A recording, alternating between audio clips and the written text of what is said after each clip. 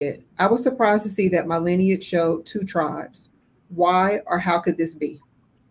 That is a great question, but very similar to the question that Mr. Lewis asked. So, as we mentioned just a few moments ago, it could be that some groups are close in proximity to one another, meaning how physically close they are to each other, which then means that they more than likely have come together in the past. Or it could mean that they're closely related, even though they have a different name and are in what are currently different countries.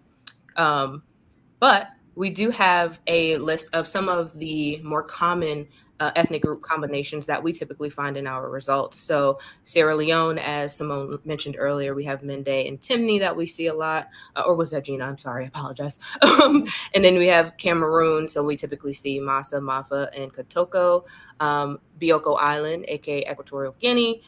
Cameroon, so you have the Bubi people, Tikar, Hausa, and Fulani. So that's just a few of the combinations, but they are common combinations that we find.